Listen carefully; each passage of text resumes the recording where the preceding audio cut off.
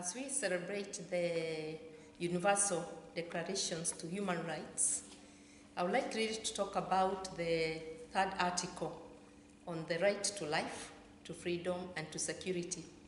Because as a Christian, Catholic Christian, I believe that all were created in the image and likeness of God.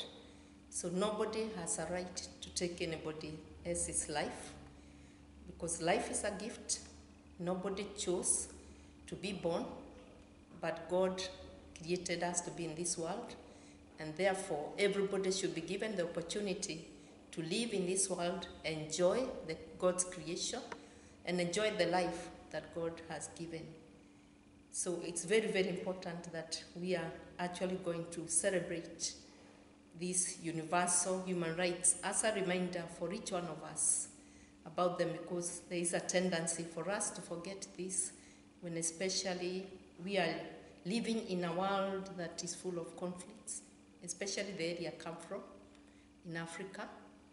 You know, like life seems to have very little meaning these days. Like we have had genocide, for example, in Rwanda.